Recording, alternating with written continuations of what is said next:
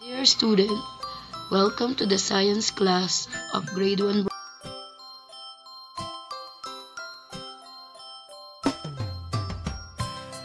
I'm your class facilitator, Miss Milet Alpante. Today we are going to talk about plants. So in 4 weeks you will be filled with knowledge about plants. This week we are going to study the kinds of plants.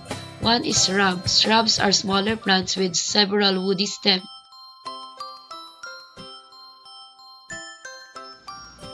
Here are the examples of shrub: gomamela and rose. We have now the herbs.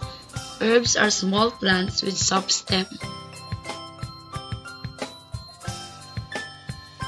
Vines are plants with very long stems and cling to rocks and trees.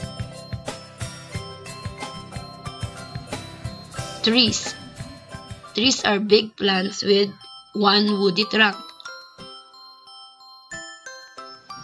Can you tell what kind of plant it is?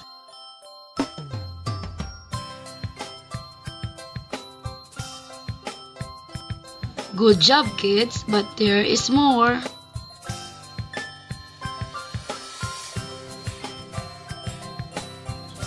Be ready for the next topic on Monday. Goodbye. Be sure to study more about plants, and I'm expecting you that you learn from this video. Thanks for watching.